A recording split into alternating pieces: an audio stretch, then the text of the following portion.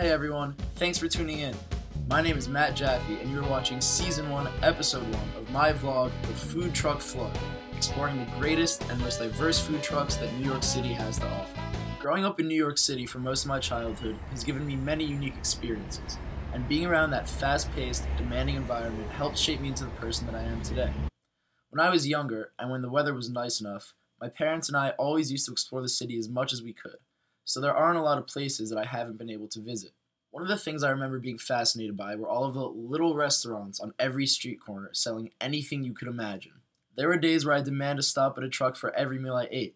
I'm talking about Southwestern breakfast burritos in the morning, mozzarella prosciutto paninis for lunch, and a little chicken and waffle combo before I went to bed. The options were endless, and I couldn't understand why any sit-down restaurants were attracting any business. So, I have decided to share my extensive knowledge for New York City food trucks with all the dedicated food vlog audiences and prospective tourists or cheap food lovers in general. In my video series, I'll be going over the best food trucks you can find on the streets of New York, but today, I'm starting off with the top 5 must-hit lunch spots. At number 5, we have the Souvlaki GR food truck, located in downtown Manhattan. A Greek food geek's fantasy, this 2-time award-winning, 20-foot wide dream factory is debatably the freshest and best Mediterranean cuisine you can find anywhere on the Western Hemisphere. Spinach and cheese pies and warm pitas present a healthy yet delightful option for a middle-of-the-day energy load-up. Coming in at number 4 is my personal favorite, Tacos Morelos. If you think you've ever had a good steak burrito, loaded taco, or breaded chicken torta before, think again. After eating here, you'll be able to taste the E. coli in your Chipotle, and a large serving size prevents you from spending money on seconds. Diso's Italian Sandwich Society, also known as the Italian Deli on Wheels, slides in the list at a humble number 3.